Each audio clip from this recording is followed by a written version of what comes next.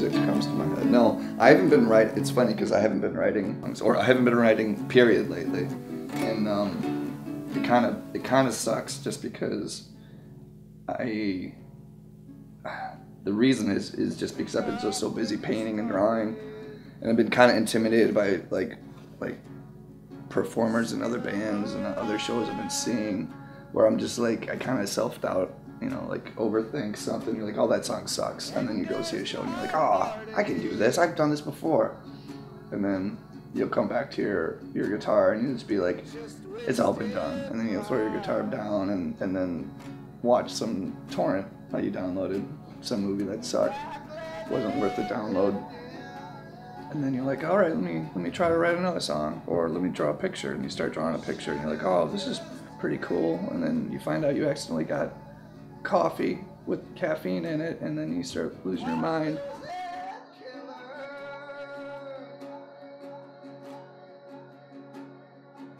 This is what I've been doing when I'm not writing songs or when I'm not playing music. I've been just making art kind of just every day. Whether it's, you know, watercolor or, you know, pen and ink.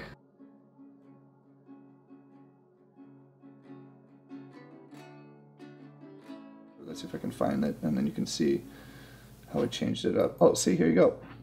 This guy, crazy dude with the bird, looking all funny, good face. So I see that, I'm like, awesome, cool. I'm gonna take that bird and make it like an angel bird. So I just redrew him, and then he reposted that. And, you know, he wrote, I got sketched. So dope. I thought that was pretty cool, so I got some good, you know, little exposure that way. The thing about art is just like, you can just make it completely a networking tool too. You just draw it, send it to somebody, and they'll love it. They think it's great. Even if it's a really bad picture, people will just repost something that looks like god awful. Like to the equivalent of, you know, when you see those terrible tattoos and you're like, oh my god, they got a picture of their son on their chest and it looks like a rotting jack-o'-lantern. It does not look like their kid. Yeah, it's pretty cool.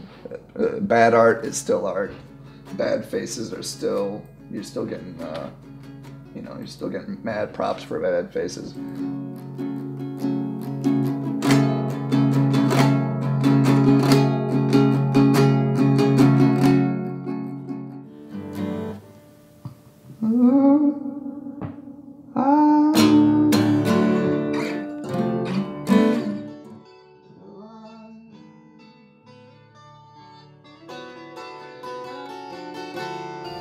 Let's see, what year of copyright?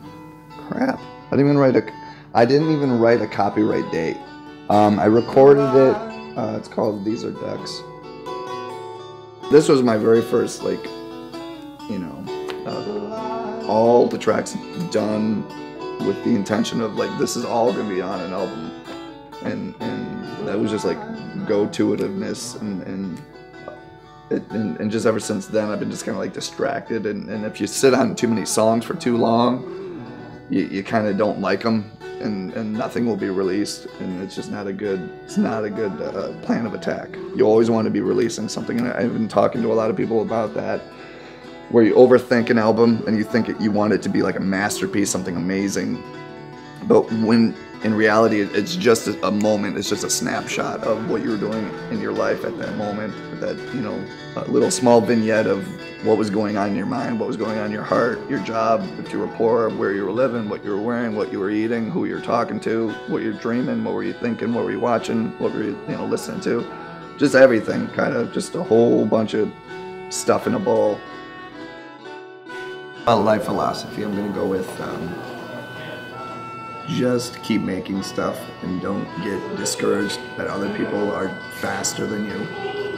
You go at your own pace and you block that shit out, and you bite at that golden apple, and you'll get a good feeling.